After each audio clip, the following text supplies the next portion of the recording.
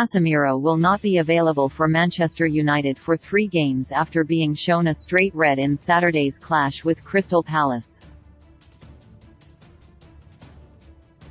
The Brazilian was dismissed on 70 minutes following a VAR check on a brawl between both sets of players sparked by Jeffrey Schlupp's carry-through on Antony.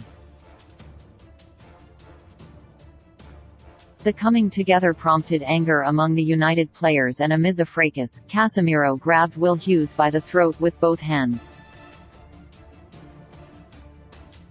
Premier League rules state that players shown a straight red card for violent conduct will miss the next 3 games.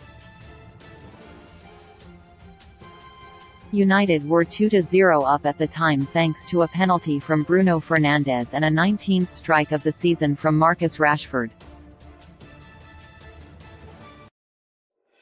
He along with Casemiro have been United's best 2 players this season, and now Erik ten Hag will have to deal without their main man in the Premier League until their clash with Liverpool on March 5.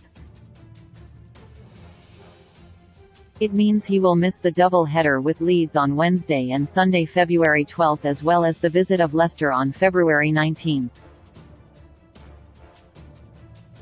His suspension will not impact United's Europa League away leg at Barcelona on February 16. Casemiro will also be available for the return leg on February 23 and the League Cup final at Wembley on February 26.